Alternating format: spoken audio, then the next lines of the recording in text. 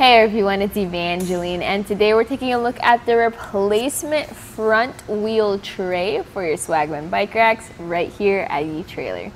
You're using your bike rack, it happens, wear and tear, and you may need to replace one part or another. What we're going to talk about is just going to be the front wheel tray, but if you need to replace other parts like your rear wheel tray, your straps, your blocks, your buckles, things like that, you can actually find all of those parts here at eTrailer. Check out our product description so you can get the right part for your needs.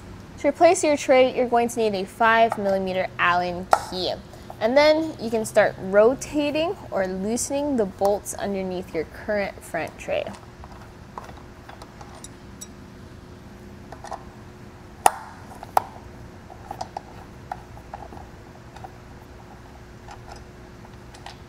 Your replacement tray is going to have the bolts included, so go ahead and take those out.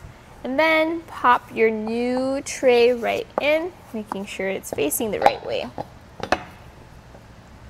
Don't forget to tighten those new bolts to your new front wheel tray.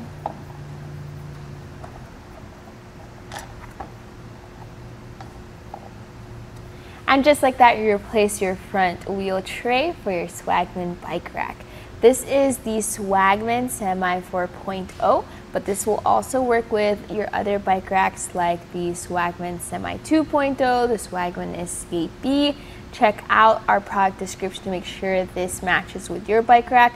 You may need a different type of cradle, so make sure you get that one too. And that was a look at the installment of your replacement front wheel tray for your Swagman Bike Racks right here at eTrailer.